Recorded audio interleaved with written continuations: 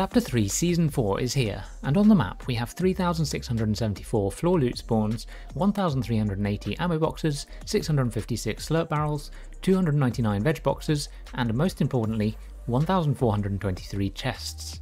By combining all the data of what is spawning and where, I calculated how good the loot is at each POI, and I'm going to tell you everything now so that you know which is the best location. Let's start up in the northwest with Logjam Junction.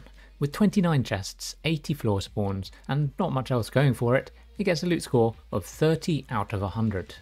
There's also no metal, the nearby grapplers no longer exist, and it has a really bad position on the map. Overall, we've probably started with the worst POI on the entire map. On the other hand, the northwest also has Rave Cave, which is a really huge POI. Adding up all the loot here gave it a score of 97, almost perfect. It has the second most chests, the second most floor spawns, and 2 vaults, one down below and one in the blimp. Clearly you aren't going to get the whole place to yourself very often, but even split 3 ways, it would be better than Logjam. It has great materials except on the blimp, and easy starts to your rotations with the various air vents.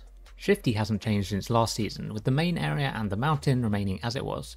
No more grapplers nearby, but then again, nobody has them now anyway. I had in my mind that there was a lot more loot in total there, but there really isn't a lot. There's nothing special like coolers or a vault either, so it has a loot score of 32. Its position on the map is actually not that bad, with great high ground positions available around you and not too far to get to the centre of the map, so that is a slight positive for it. In the far north we have Sleepy Sounds, which is often considered 2 separate POIs because it's so splittable. South Sleepy has a bit more loot with 27 chests compared to 20 in the north, but both are very weak on their own, with scores of 28 and 21 for south and north respectively, which gives a total of 49 if you get the whole place to yourself. The edge map position is awful, so far zones are a real problem, especially in stacked games. The Lustrous Lagoon is an adapted version of last season's lagoon, with the pirate ship now hovering in the air. One of the big problems with the POI this chapter has been a bad map position, but now you have balloons to fly up and get your rotation started faster. As for loot, there are 47 chests and over 100 floor spawns and a large vault, giving the POI an overall score of 56, and that puts it in the top half overall. Coney Crossroads is the smallest POI in terms of land area.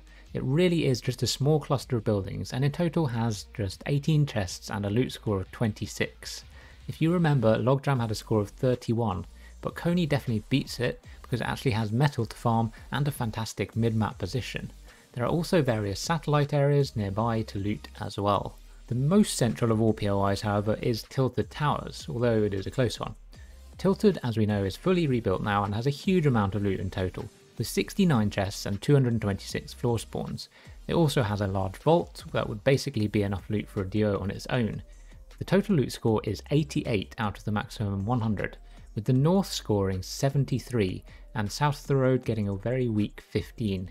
Don't worry, I'm going to show you every single score later so you don't have to remember as you go along. The last central location is not actually a POI, but as we know from last season, it's really good, so Loot Lake does deserve a spotlight here. All the cool boxes have gone, but there is a vault, giving it a score of 55 for the entire area. It is splittable in duos, but won't be as good as last season overall due to the lack of coolers, although it does have great metal and a perfect map position going for it. The most changed POI of the season is the Sanctuary, now known as Herald's Sanctum. The main castle has 23 chests, although there are 30 more in all the areas around it. Its loot score for the whole area is a decent 57, and that excludes the mythic AR that you can get there, as my guess is that it will be removed from comp at some point soon. The main issue will be the lack of materials, especially in the main castle. If the mythic is removed, I don't think it will be a particularly powerful new drop spot. The Joneses has been updated into a fort, although a relatively basic one.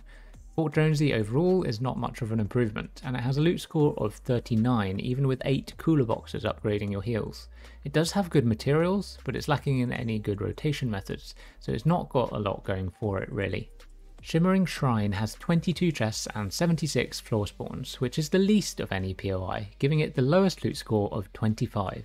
The only thing it has going for it is that it is slightly nearer the centre of the map than a few other places, but we're really clutching at straws here, and the only way this POI works well for you is if you win off spawn and manage to get the vault down towards Kondo. Talking of Kondo, you'll have seen in the thumbnail that Kondo has received a crazy makeover.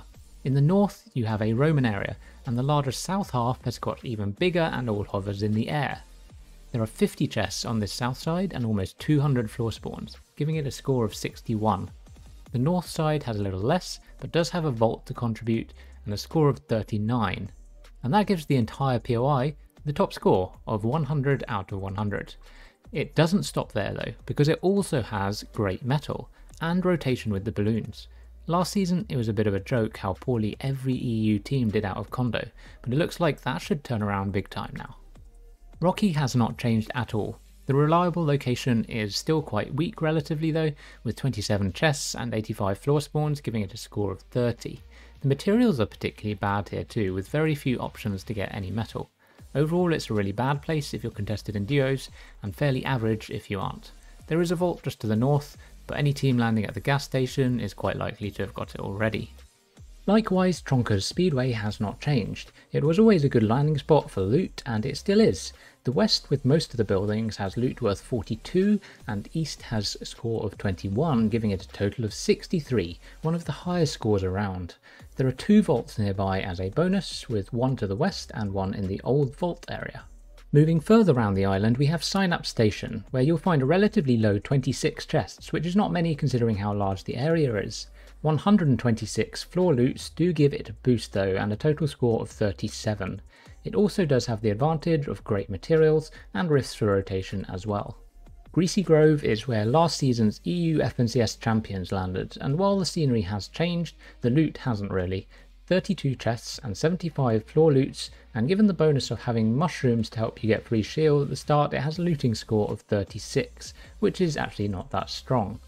And finally we get to the reality tree, whose saplings caused havoc across the island last season. This season however, the tree is dead, but there's still plenty of loot in the area, with 48 chests if you do manage to loot all around it. So here is the table of all the scores for the POIs that I went over. Of course this doesn't mean you should all land at Condo. The more loot there is, the more teams generally land there. You're obviously far more likely to have the smaller places uncontested. But you can see that 4 teams at Condo will get around the same amount of loot each as an uncontested team at Shimmering Shrine.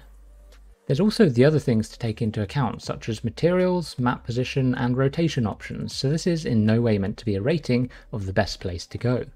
I also didn't go over every single landing spot on the map. There are so many other places outside POIs that you can land, and I'll be putting this map on my Discord server and adding more locations and breakdowns on it very soon. Hope you enjoyed the video, thanks for your support as always, and see you next time.